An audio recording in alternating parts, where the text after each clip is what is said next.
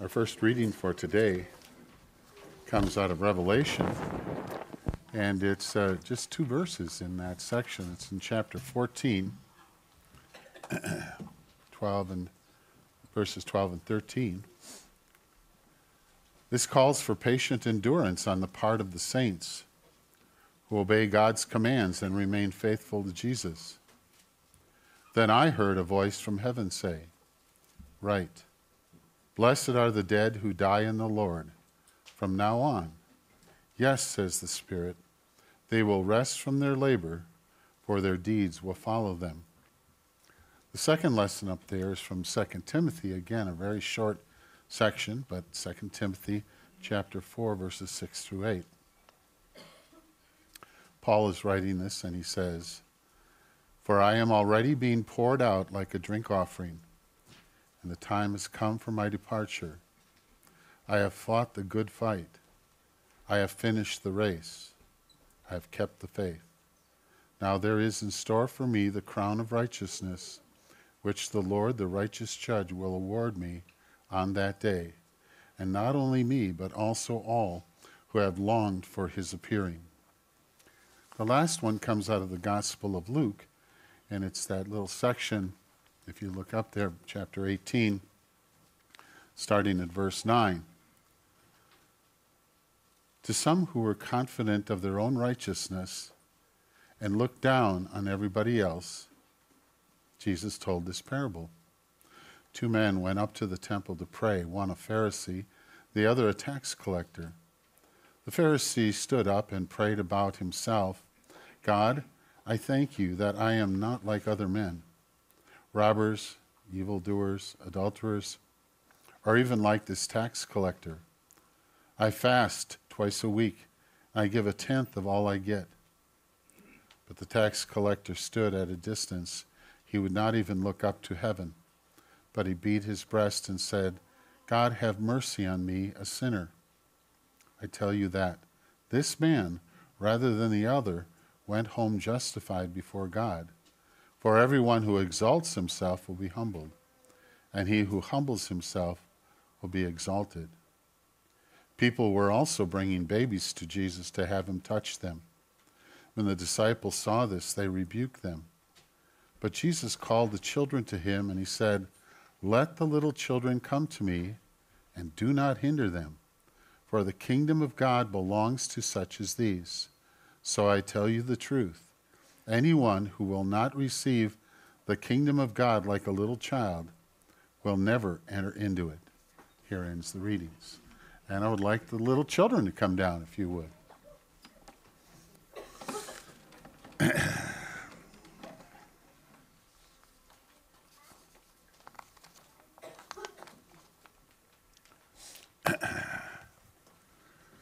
How are you guys? Keep coming. Come on. Keep coming. So good to see you all. Did you notice the one thing that I read was for little children and about little children? And the Bible was telling you, and God was telling you in His Word, how important you are. And sometimes we think, oh, they're just a little kid. What can they do? And God never looks at you that way. God sees you, and He says, if you can't learn to love me like a little child learns to love me, if you can't learn to respond the way a little child does, then you're going to miss out on the heaven that I have for you. And so Jesus said to you guys, He said, the rest of you stay there. I want the kids up. And He put you on His knee, put His arm around you, and He blessed you. And He wanted you to know that's how special you are. Sometimes the world and people tell us we're not special, whether we're little or we're big. And sometimes we've got to learn that Jesus whispers to you, there's nobody like you in the whole world. And God wants you in heaven with Him. So in my sermon today, we're going to be talking a little bit about that. And we're going to be talking about something else, which is how important what you do as a little child matters to you even as you get older. When I was little like you, and I had to sit with my mom and dad, they liked to bring me down toward the front. Can you guess why? I behaved better. But I did something else. I listened to the pastor. And so in the church that I would go to when I was little like you, I would sit by my mom and dad, and the pastor would say, "Are we happy today? And does God love you today?" And I started answering all the questions. Yes, I am. And I am happy, and I'm glad Jesus loves me. And my mother's going, She got worried. She thought, "You're not supposed to talk like that in church." So when we left church that day, because I didn't stop talking, go figure. When we left church that day, my mother goes, "I hope my son didn't bother you too much while you were preaching your sermon." You know what the pastor said? He said, "Oh, no." He said, "I know he was listening, and I wish everybody else would have been saying an amen and answering the questions too." And so my mom did not get upset with me, and she did not yell at me. And in fact, the pastor told me when I was little like you, what you say matters. And even as an old guy, I can remember that when I was little like you. So I want you to remember something. No matter how little or big we are, that's how important we are to God. And hopefully pastors, including me, will allow you to be the child that God has brought into his kingdom. Because no matter what, God wants all of us in his kingdom with him. Can you remember that for the sermon today? Wonderful. I'm going to go over here, and I've got my heroic elder on duty. I see that. There you go. Ladies first. Go, ladies, go.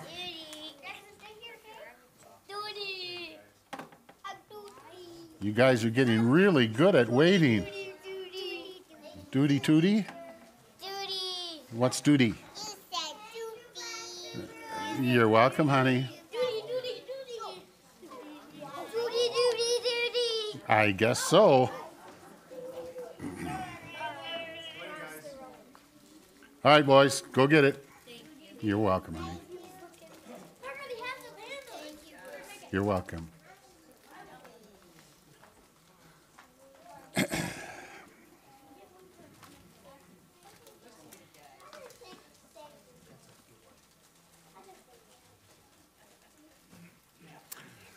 I'm going to ask Connie to come up at this time because I want her to share with you the ministry and message of the whole sequence of everything she does. I don't know how long she's going to talk, but I'll limit myself. You go right ahead. You take whatever time the Lord asks you to take. So thank you for allowing me to be here today. On behalf of Eyewitness for Life, Nope, they didn't turn it on. So Eyewitness for Life has been around for nearly 30 years, and what we do is help women considering abortion by giving them a free ultrasound. When they see the ultrasound, it really brings the truth of what's happening, makes a pregnancy a baby, and 85% of the time they will change their minds. All the clients who we serve are considering an abortion, so there are many help centers in our area. We actually are quite blessed in the Pewaukee area to have all sorts of help centers, which provide different types of services to women. We focus just on ultrasound and that really early decision-making moment. Most women are making a decision about their pregnancy. I mean, we've gotten people who call from the bathroom with a pregnancy test stick, and they are already looking for an abortion. And it's kind of a knee-jerk reaction to an unplanned experience. I think we probably all have some type of experience, whether it's an abortion experience or not, of just kind of problem, fix it. And people are definitely in that frame of mind. And our goal is to reach out to advertise our free service and then offer people a free ultrasound. I can talk for hours about this, but just to kind of summarize it, our goal is to reach women and encourage them to have an ultrasound for a couple of reasons. One, we know it will save their baby's life. Secondly, abortion is not beneficial for women at all. There's lots of post-abortion syndrome, anxiety, depression, substance abuse, increased risk of suicide, difficulty bonding with future children from other pregnancies. Most relationships don't continue after an abortion.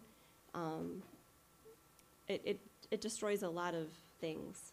It's not good for women. And physically, obviously, women can die, they can hemorrhage, they can have infection, perforated uterus, all sorts of things can happen from an abortion. So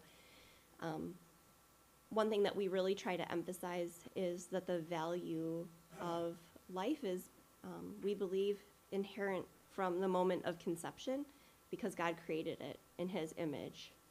And that's why mom's life is just as valuable as her baby's life. And so we really do try to speak to that and encourage women in that way. After their ultrasound, they get follow-up with a follow-up coordinator who reaches out to try to determine what the next steps should be. Sometimes people do not leave the office. So we do, I'll back this up to say, when they come in before the ultrasound, we've already screened them and have determined that they are considering an abortion or being pressured to have one by someone in their life. And we ask them to, it's phrased something like, in regards to my pregnancy now, I might have an abortion. I definitely will have an abortion. I might have an abortion. I'm totally undecided. I probably won't have an abortion, or I definitely won't. So we ask them to kind of rate it for us to help us quantify where they are. And then after the ultrasound, they take that same question, answer that again on paper, and we almost always see people move toward life. They might not say, I definitely won't have an abortion right at that moment, because this short 30-minute appointment has just rocked their world. Like, okay, I thought I needed an abortion.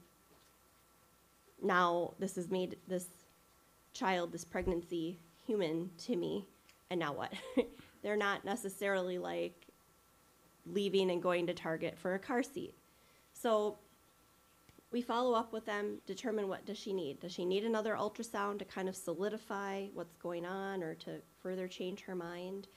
Does she need adoption resources? Does she need help with material resources such as car seats or other things? Does she need, some other kind of support? Does she need help getting insurance or, whatever?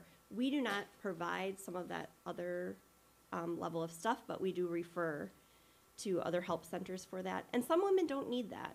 There's, some people are in an okay situation as far as maybe finances or something, but they're in college or we've had all different sorts of people come. And we don't ask, all of our clients are not poor, as you might think.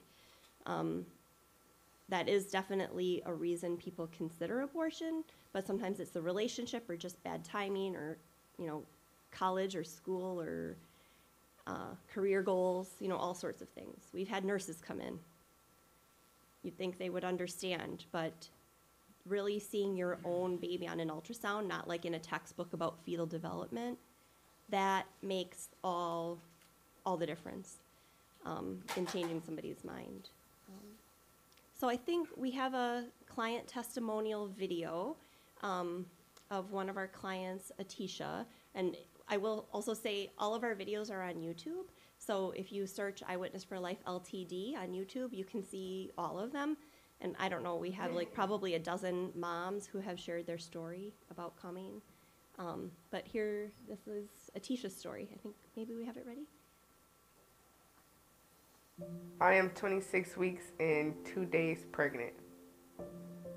I was considering terminating the pregnancy because my daughter is 13 and my son is 9. We already have like a routine down packed, and adding a new baby into the picture I thought would kind of be a little bit extreme. This is actually my second time coming to Eyewitness. 9 years ago when I came, I was actually thinking about adoption, and I had lost my insurance, and I wasn't sure what I was having. And so once I discovered that I was having a boy, it kind of just changed everything. My 9-year-old son name is Rayon, and he's a goofball, just a ball of energy. He also attends Spanish immersion, so he is bilingual. I can't imagine being without my son. He's a joy. He keeps me going. I volunteer my services here at Eyewitness for Life. It is an organization that invites women in who are pregnant, who are unsure about what they want to do about their pregnancies, and we offer them free ultrasounds. And it just allows our moms to be able to see their baby on the screen and get the ultrasound that they need. It was important and valuable to come back to Eyewitness because it's kind of where I started off. It helped me make a decision with my son. So I kind of feel like coming back to Eyewitness, it'll help me make a decision with this child as well. My decision to terminate, it vanished as soon as I came back to Eyewitness. It was like, that wasn't even a question once I came back here. The people that I see here, when I watch them watching the screen, I can see the sense of awe when they see their baby on the screen moving. A lot of times it's a little bit of surprise, like, that's my baby, it's moving? Is that it? Is that really its heartbeat? Is that really its arm or hand? And so I think just that awareness is helping. Seeing the heartbeat did make a difference because it's kind of was like, okay, yeah, there's a tiny little human being brewing in there. I always love explaining the heartbeat to people because on ultrasound we can see it start beating at around 6 weeks. Seeing it moving is really what catches our mom's eyes. Witnessing my kids inside the womb, for me, actually it kind of just put me in the mindset of, okay, I have another human coming into the world. I have another responsibility and someone else that can look up to me. So today I actually got to see her face. It was exciting. I get to see all the different developmental stages of babies all along the way, and growing from a couple millimeters and having only little arm buds and wiggling to being, having long arms and legs and mouth opening and closing, and they're kicking and moving all around, and it's really fun to see that development from beginning to end. The ultrasound was free, which was wonderful for me and especially our community as well. If you say, hey, I'm going to put my child up for adoption, no one looks at you different here. So I do refer people here just because it's welcoming. You fall in love with the first sight of your child, which is in the womb. So I would like to say thank you to all that do donate.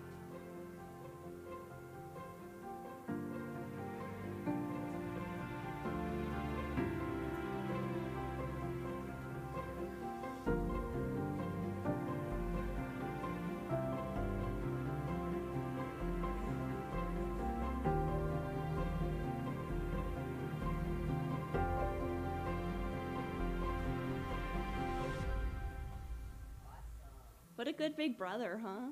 Two lives, Rayon and baby Callie. So that mom, you can just see the difference that seeing her baby made. Like an experience happened. She wasn't ready for another baby. Her kid, 9 and 13, and then another one. Maybe that's a big age gap or whatever. All of her reasons were. But when she saw the baby again, that, like she says, it vanished. And I just love that because for her, it's very profound, and she was, ready to figure out what to do next. And she's doing well. She fortunately had some complications after she gave birth, was in the hospital for a few days, and she's doing okay now. So I'm trying to think if there's anything else I should mention. Just a couple things maybe regarding Roe v. Wade overturn. That's a great thing. In Wisconsin, abortion is illegal. Unplanned pregnancies are still happening, and all the reasons for considering an abortion still exist, right? Illinois does thousands and thousands more abortions than what we had here, and now women are traveling over the border to have abortions done there. So that's what's happening. People can get abortion pills even online and sent to them. So it's still It's still happening. So the need for eyewitness is really no different than before. So we appreciate your support. I think we're going to make some frames later, which is just really a sweet way to just show your love. And also we covet your prayers. Our building was vandalized by the Jane's Revenge group. If you've seen that on the news, they've hit places all over the country, and we were one of them, unfortunately. Our building.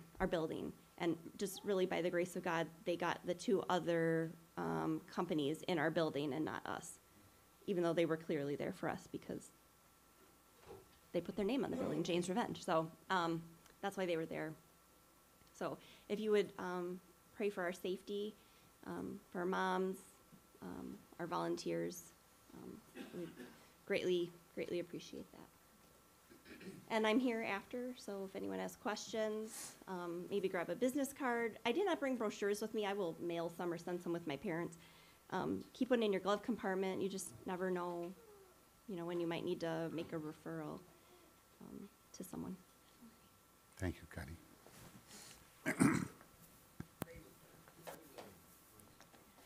For what? Connie, come here.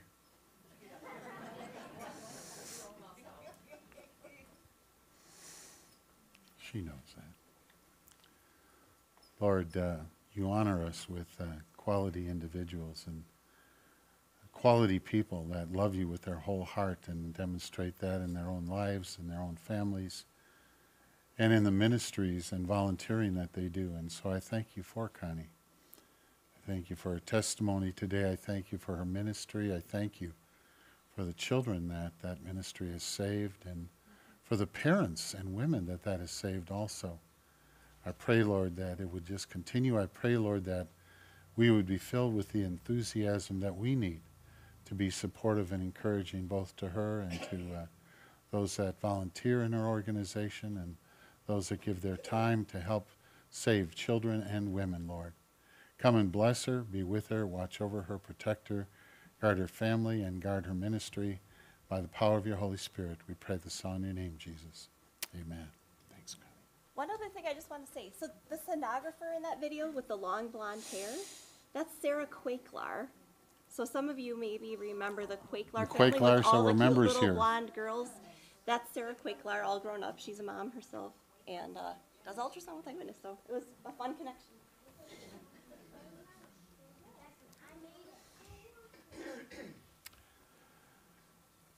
I taught for 43 years and had the privilege sometimes of hearing stories about some of my kids. I remember the names, but I'm not sharing any of them. But a mother came to me once and met me at a grade school basketball game and said, "Hi, Pastor Harmon." And she proceeded to tell me this story about her daughter and her boyfriend who graduated high school, and the daughter was pregnant. And the mother said, "I didn't know what I was going to do." And so I said, "Well, can I at least go with you to the doctor?" And she went with the daughter and the boyfriend to the doctor, and the doctor was pretty much encouraging the daughter to get an abortion. And she said, I was afraid if I said anything, she would go off on me or just go against me just because. Finally, they left the doctor's office, and she turned to her daughter and said, "Can I ask you a question? What are you going to do with the baby? Are you going to have an abortion?" She said, my daughter and her boyfriend at the time said, "What are you, crazy? Pastor Harmon would kill us." Then she reached into her purse. She took out a wallet with a young lady, beautiful young lady, that was just finishing college and a medical degree, and saying, "This is who was saved because of your ministry." And I'm going, when you get to experience that at any level, and you just kind of go, "Oh my Lord, how good you are," and to understand that's the impact I wanted you to feel this morning, okay? I want you to understand. The verse that was read to you out of Revelation was, this calls for patient endurance because it's tough, all right? Who obey God's commandments and remain faithful. And then I heard this voice from heaven in Revelation says, blessed are those who die in the Lord, because they will rest from their labor and their deeds will follow them. All right? And I want you to understand that you don't always get to see the blessing of a donation, of a gift, of a word, of a testimony, of a sharing, of an encouragement to a child, of a pastor looking at my mother and saying, it's okay if he wants to talk to me in the sermon, let him talk. Because it released my mother from normal parent concerns. Like, oh my goodness, my kids. And you begin to understand an old guy remembering back when he was 5 years old, sitting in his church, talking to the pastor or answering his questions. You begin to understand what was meant. And so I tied that together with that passage in Timothy, which is a continuation from last Sunday, where Paul says this, I'm being poured out like a drink offering. My life, he was going to get his head chopped off from all the information that we have. And he said, my life is going to be poured out. You can understand, you get your head chopped off, you bleed out, obviously, among other things and everything else. The time for my departure has come. I fought the good fight. Now, the good fight is the beautiful fight. And there are good fights and there are bad fights. You can usually tell which is which. A husband and wife can have a good fight because they're not the same. And sometimes you have to fight to resolve and get to a conclusion and get to the end of the problem or the situation. But you also know when fights go bad and you have fought a bad fight. And so in the context, the good fight is that which honors God, that which brings glory to God, that which resolves problems in a way that's beneficial and constructive. And so you begin to understand the significance of what Paul is trying to say. I fought the good fight. He's saying, I'm ready to go. And so I wanted you to put that together and to understand when you have Connie sharing with you, you may not ever meet the people that are serviced by her organization, but to find out even one of the children that grew up in our congregation, one of the Quaker children, is now working and serving, volunteering her talent, her ability, her gifting in the ministry to help save and impact the lives of these babies, obviously, and these women, and you begin to understand that's the process that we're all in. And we need to recognize that and the beauty of that particular moment. And so when we get to those points, please understand, God says in this section also, he identifies where he said, I have fought the good fight, I have finished the race, okay? And by finish, it means completed. I don't know, I had 3 kids that ran cross country. And cross country is not a fun race to watch, but apparently if you like running, it's a good race to run. And they have these flags set up. You got to stay between them and go up and down the hills and through the woods and across the creek and any place that the cross country path takes you. That's what Paul is saying. He said, I stayed on my path. I didn't quit it when it got tough. I stayed where I needed to be. I have completed the race set in front of me, okay? I did what God was calling me to do. And then he puts down at the last little one there, he said, I have kept the faith.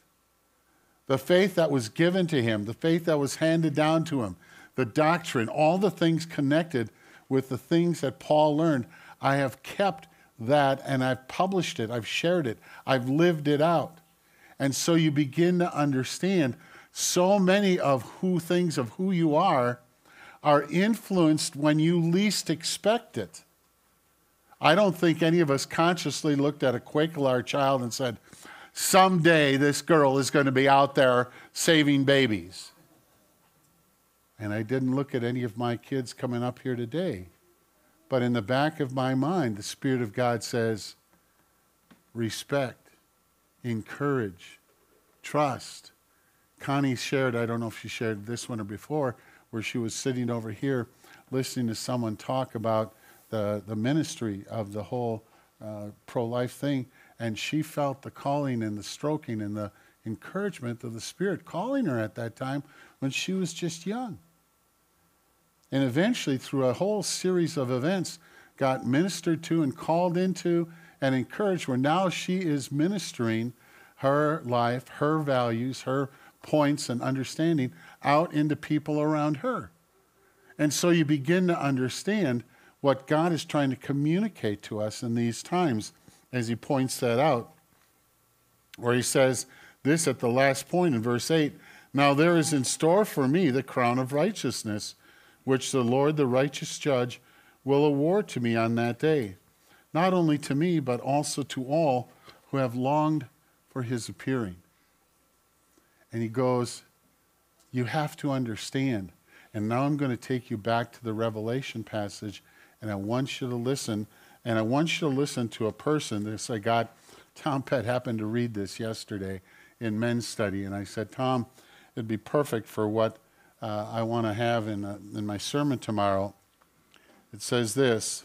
I'm going to read right from this section. It says, from Psalm 71:18, it says, even while I am old and gray, God, do not abandon me. While I proclaim your power to another generation, your strength to all who are to come. Our greatest ministry will occur after we're dead. That is, after we're in heaven. We leave behind all the work we've done, the tasks we've completed, the words we've said and written, the people we've touched, the causes we've supported, the lives we've changed, the children we've raised, the churches we sustained, the missionaries we sent, and the funds we've invested in the kingdom. It all has a ripple effect that expands until Christ returns. Blessed are the dead who die in the Lord. They will rest from their labors, since their works follow them. And I thought, how appropriate to try and point out to us. I had also the privilege of getting a text from one of the teachers I used to work with at Pewaukee Lutheran. And it wasn't Ryan, but it was another one of the teachers there at Pewaukee Lutheran. He says, Bruce, did you notice that Bernard Bull wrote about you? Now, Bernard Bull, brilliant young man, was one of my student teachers. Okay? And I go, uh-oh. Because I help my student teachers, but I made them learn a lot of different things. But he wrote this unbelievable, beautiful thing about his first day of student teaching. He said, I was all set, and I had spilled something on myself and coffee and whatever. He says, I was all set to just go in there and sit in the back of the room. And Pastor Harmon said, you're on, here's a video, show it if you have to. I have to go. I have a court date. I've been arrested for being a part of pro-life. And he said, that was my introduction to Pastor Harmon as a student teacher. And he said, from there on, I learned about all kinds of things. And he proceeded to be unbelievably complimentary, which I thank God for. And I'm not trying to toot a horn as much as I'm trying to say, you just never know. Because the truth is, I remember him as a student teacher. I have fond memories of who he is, and I appreciated his brilliance. He eventually became a teacher at Pewaukee Lutheran for, I think, about 5 years. Was that about right, Paul? And just a good job for us. And yet, at the same time, the stuff he wrote, I just went, wow, Lord, I guess he did learn something from me.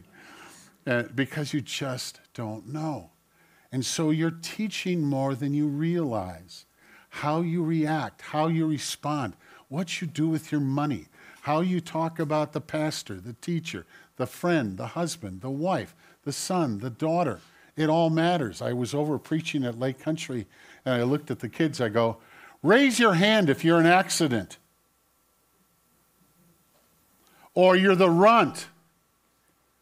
Or the little one. Or the snottiest one in the family. Or the brilliant one. Or favored one. I went through this kind of a list over there at Lake Country, and I said, no, don't really raise your hand. But we talked about how we get labels and how we get names attached to us and how sometimes those names stick. And we have to realize what parents say about us and to us matters. What that pastor said to me as a 5-year-old kid mattered. And it mattered to my mother. And it gave me permission. That was my first taste of being a Baptist. It gave me permission to shout out the amens. Okay, thank you very much. And you begin to understand, God has got this work that he wants from you, that he needs from you. There are people that are watching and listening, children that are hearing what you say or you don't say, watching how you stomp or don't stomp into church, smile or don't smile, help someone or don't help someone, look at kids or don't look at kids, treat them like they matter or treat them like they don't matter. I could just as easily have been wounded if the pastor would have just said, you better keep that kid quiet. You understand the power of those moments. And every once in a while, you get to hear the blessing of that. So my encouragement is you to understand you're fighting a beautiful fight. That's what the word good means there. It's a very special word for good. It means beautiful. And it's tough. And it's bloody. And it's really difficult. But it's a beautiful fight. Why? You're fighting for the life of a child, for the life of a mother, for the health of a nation, for that which is needed in a country, a culture, in a situation. You've been called to fight that good fight. And like Paul, the invitation is one day, the hope is that you'll be able to say, I fought the good fight. I'm ready to be poured out as you wish, Lord.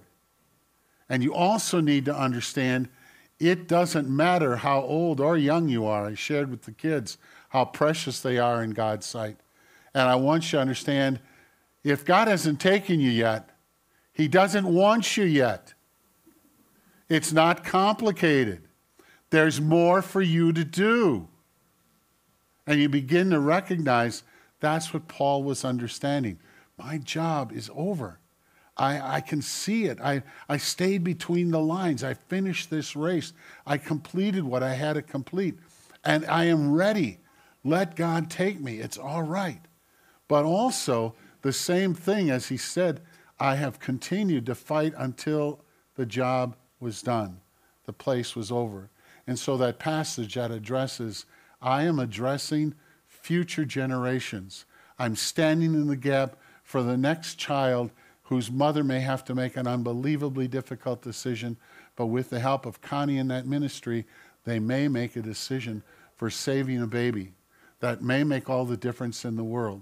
And so you and I have this privilege of participating in the way that God has set before you, in the path that he has for you, and recognizing the unbelievable ability for you to bless and change the world in and around you. Pray with me if you would. Lord, when you call us, we sometimes forget the ministry that you're calling us to, the witnessing of people that you give to us, and the privilege of loving kids and making a difference in a woman's life and a man's life and situations. And it doesn't matter how young or old we are, that a comment, an amen, a shout from the congregation, a blessing that somehow communicates that we're with you, Lord, and we want to follow you wholeheartedly. In the middle of all of that, Lord, we thank you. And so we pray today that there would be a heart in each one of us that would burn with the kind of fire that Paul had to finish his race. We pray for eyes that would see the flags for the path in front of us So we understand while we each are going to be in a different part of the trail, we each have to follow where you're calling us to walk or to run or to stand or to fight or whatever you're calling us to do, Lord. Help us to understand that you see us without age. You see us with an ability that is beyond our comprehension, and you call us into places to fight and stand to accomplish your purposes. Use us, Lord, to make a difference in our world, and we pray for the kind of determination and toughness that we need to press forward. Come and bless each of us, Lord. We pray it all in your name. Amen.